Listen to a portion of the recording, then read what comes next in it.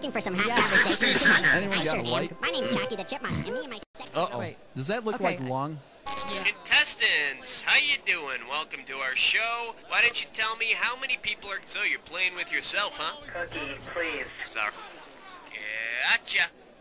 30 seconds. Okay there, heads up. Your buzzer's letter B as in butcher shop. So I was like, well, do you want to, Yeah, I'm doing what you feel like doing. 20 seconds. Okay, 20 seconds. Pay attention here and don't screw it up. As soon as you think you know the answer to a question, buzz in, then you gotta hit the number that corresponds to the answer you want. You got that? Good luck. Okay, here we go. Lose the desktop. Okay, thank you. Go to black. What's that? Okay, great. Okay, guys, stand by. Weeks for delivery. Order today.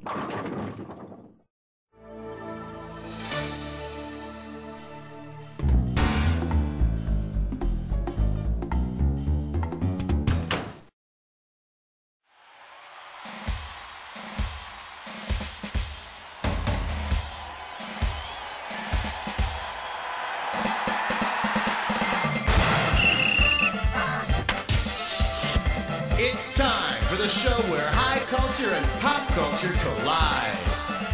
Woohoo! All right, how you doing? Nice to have you here. Okay, you ready to race? Let's do it.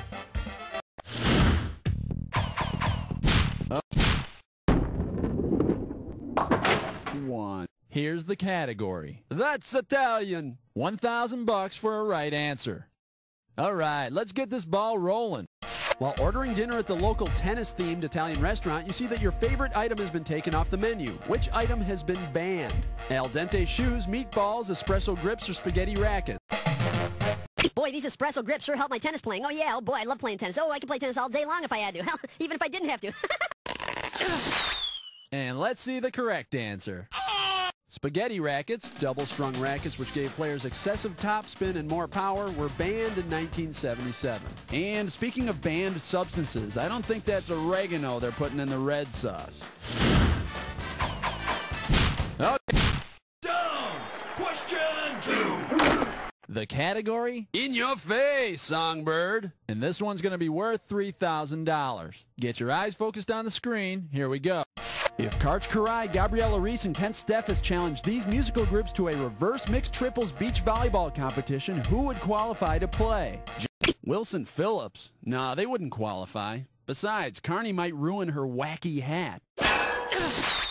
Let's take a look at the big money answer. In reverse mixed triples, you have to have men and women on your team, and you can have up to 5 players, so the B-52s would qualify.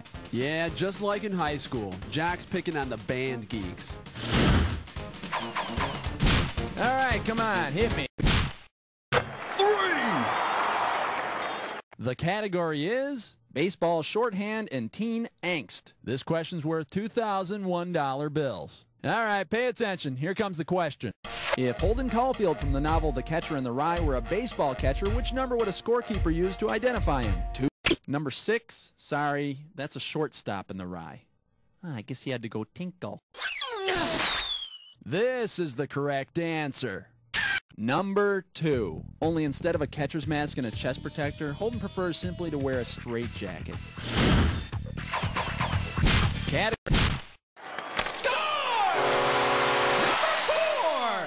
And the category is, what the hell? We're in prison anyway. And this one's going to be worth $2,000. Get ready to buzz, because here it comes. If incarcerated felons wanted to tick off the authorities by playing an illegal sport during their breaks in the prison courtyard, what would they need to have smuggled into the prison? A medicine ball, sabers, and metal-tipped lawn darts were outlawed in the United States in 1988. Yeah! But hey, I know where you can score some, like really cheap. How about it? Hit me with... Net, you owe me 5. This one's gonna be, would you like to see the baby pictures? A right answer will get you 2 G's for this question. Hey, aren't parents funny the way they always brag about their kids' accomplishments? Well, you probably don't have to worry about that. Just kidding. Here we go. Let's say Peter and Anton Stastny's mom brags to her neighbors constantly about her son's hockey abilities. Which of the following could she truthfully say to them? My boys are the 2 tallest NHL players. Their father inspired the Stastny Cup. Each boy had 8 points in the same game, or they're identical to... Hey, who are you? Wrongy Wrongerson? Let's take a look at the correct answer. Each boy had 8 points in the same game, and their mom will be glad to show you the pictures. Right, Mommy? All right, come on. Uh-oh, Miss Butt-Tit Slime Chore. It's time for a Tinkerling Test All right, now here's your category for this gibberish question. Donna, the thief of hefty Norwegians. The opening value is 5,000 clammies.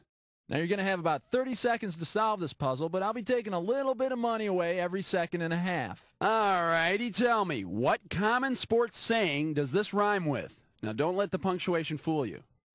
Please, Donna, steal fat Inga Bjorning.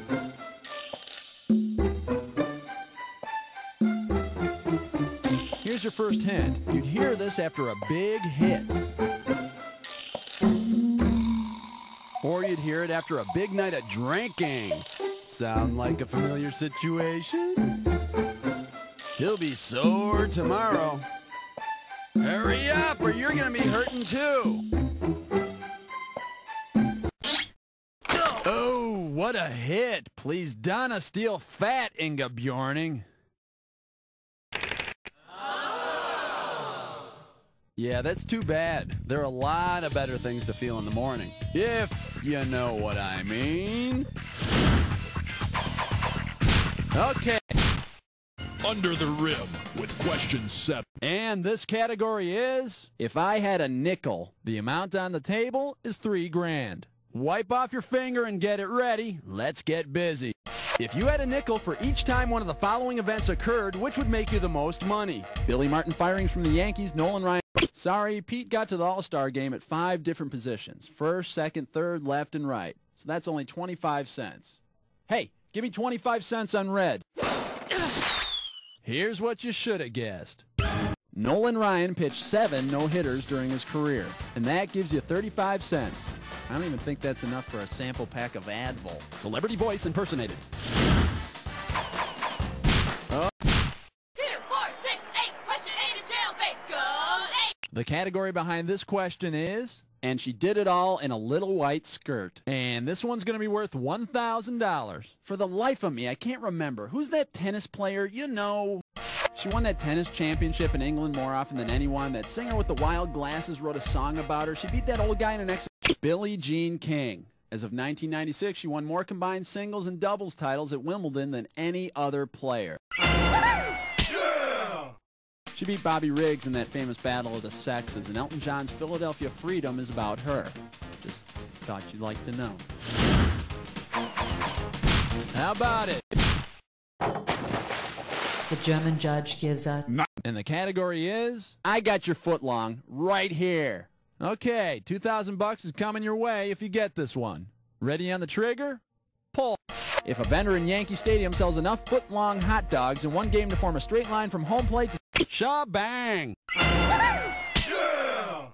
127 foot-long hot dogs, which would also mean a banner day for the Pepto-Bismol vendor. Oh, excuse me. Category 1, 2, 3, 4, 5, 6, 7, 8, 9, 10.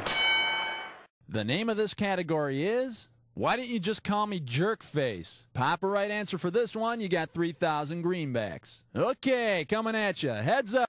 Which of the following schools is not shown with its actual nickname? Arkansas Tech Wonder Boys, Kent University Hot Flashes, Hofstra College Flying Dutchman, or Presbyterian College Blue Hose? See ya! Anyone interested in the right answer? Here you go. Kent is actually the Golden Flashes. And in every picture of the basketball team, they've all got that red eye. Okay, that's the end of round 1. Let's move on to round 2. All right, this is round 2, and 2 is twice 1, which means all the questions are double. Sounds good, huh? Okay, let's do it. All right. Love. All right, let's see what we're doing here. I've got your package tour right here. And this is $4,000 here. So, you feeling anxious? Me too. Let's go. On your next package tour, you find yourself camped out in left center field of Yankee Stadium. Where did you tell your dim-witted travel agent you wanted to go? The Grand Canyon, the Bermuda Triangle, Death Valley, or the East Bank? Yeah, the East Bank. Entertainment capital of the world. You know what you could have picked? You could have picked this. Since it's so far from home plate, left center field of Yankee Stadium is known as Death Valley. Isn't Jimmy Hoffa buried out there? How about it? Uh-oh, Test Cuss Tits Dime Store. Once again, it's time for a Ticklish Tesco. Your category for this gibberish question is cruel and unusual punishment. And if you're really fast, you can get up to 10,000 bucks for this gibberish question. Okay, now remember, the faster you solve this puzzle, the more money you win. Tell me, with what common sports phrase does this rhyme? Neck tickle, rock grout.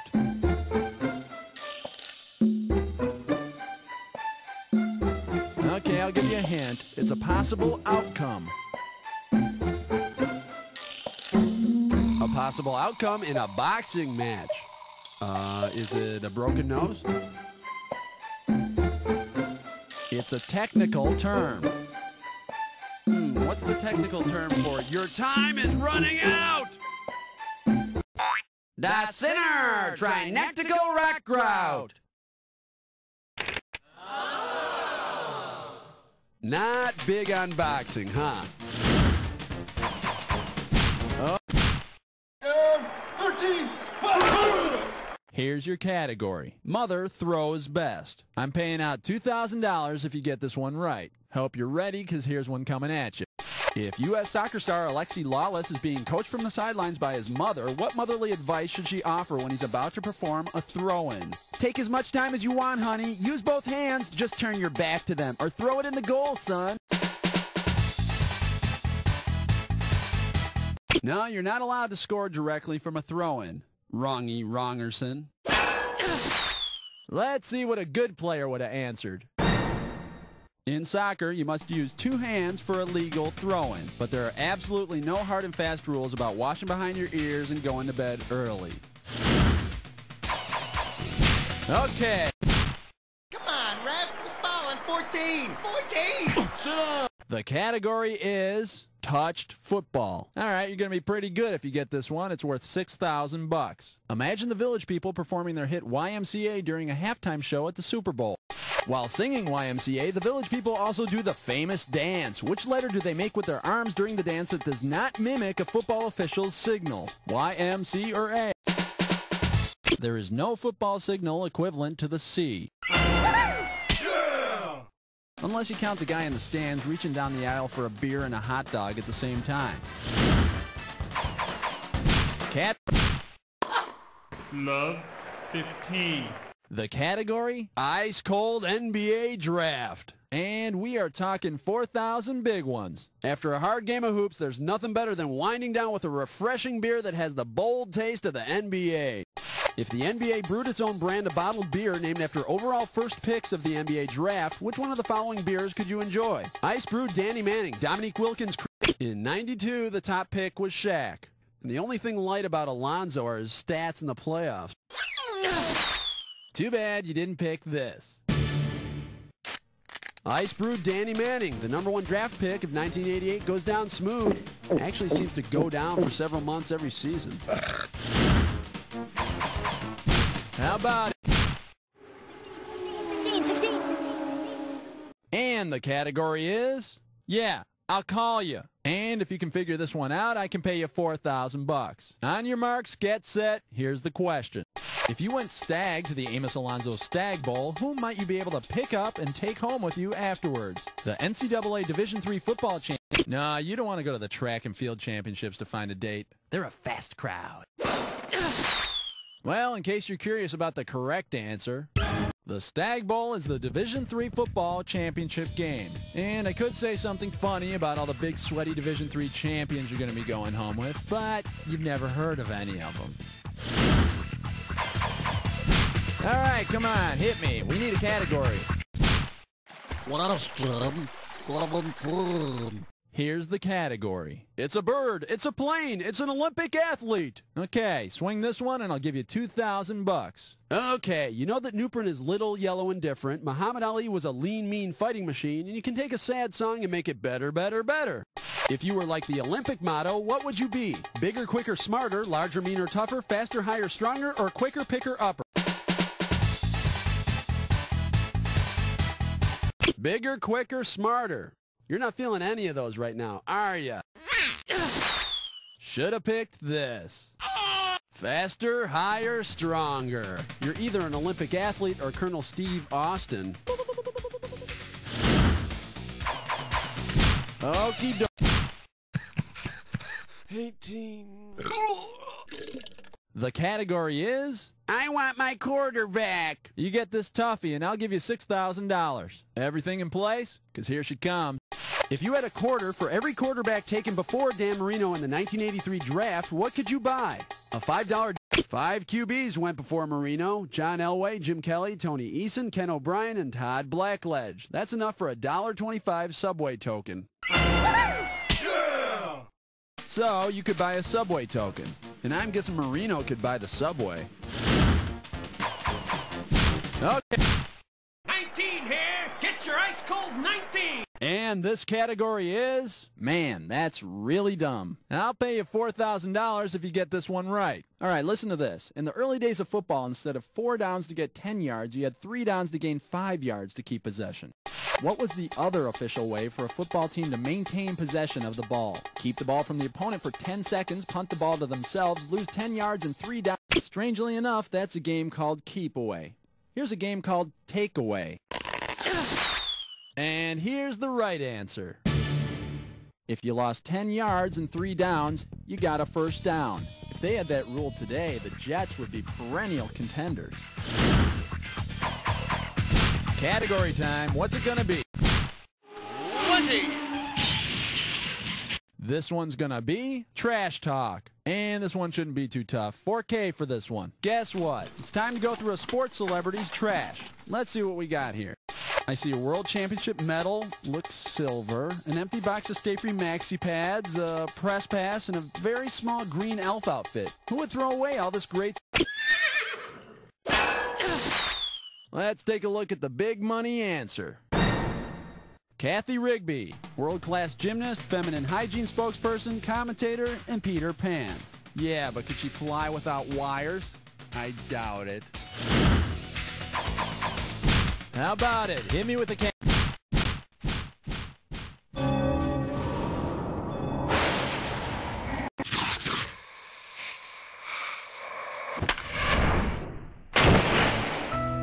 The attack is upon you. Oh, you already got the rules down, huh? Well, let's not waste time. Match on this. So how'd you get your gold medal? Do you want a medal? You must survive the attack.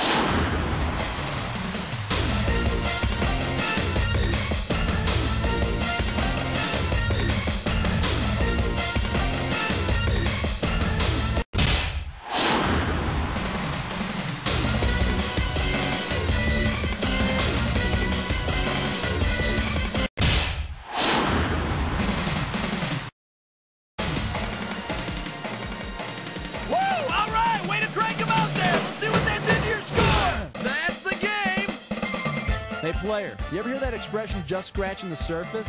Well, maybe you'll get that far next time. Or maybe not, since it seems to me that...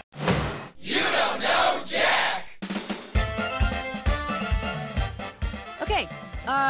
Great show, everybody. Great show. Cue the commercials, please. Thank you. And Cookie, can you give me some information about these contestants? What's going on? All right, if you want to play again, you just gotta let me know whenever you're ready, okay? I guess it shook my confidence.